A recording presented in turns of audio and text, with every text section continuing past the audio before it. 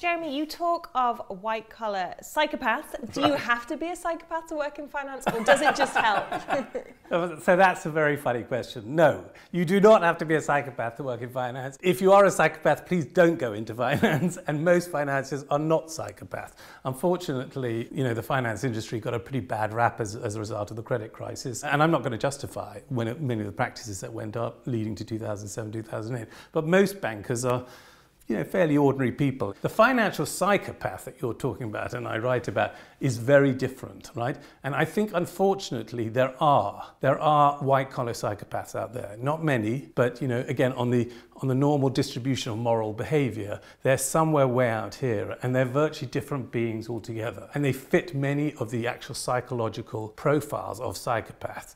They are often, on the one hand, very energetic, can be quite dynamic, but also have a total lack of empathy, deeply narcissistic personality, often extremely compelling, and we ordinary human beings can often be attracted to them like flies. They use that sort of compelling, superficial attractiveness to take people to bad places. And of course, look, this happens in world history on a much grander scale. Some of the worst dictators in world history were psychopaths who exploited just the ordinary moral weakness of your average man out there. But letting the Patrick Batemans of this world run amok, surely there's some benefit. That sort of comes back to regulation. I mean, I don't believe you should regulate stuff to death. All sorts of entrepreneurs have achieved all sorts of long-term benefits by misbehaving badly. We don't want to have a regulatory environment where an entrepreneurial, but maybe a little bit on the edge guy can't do his stuff.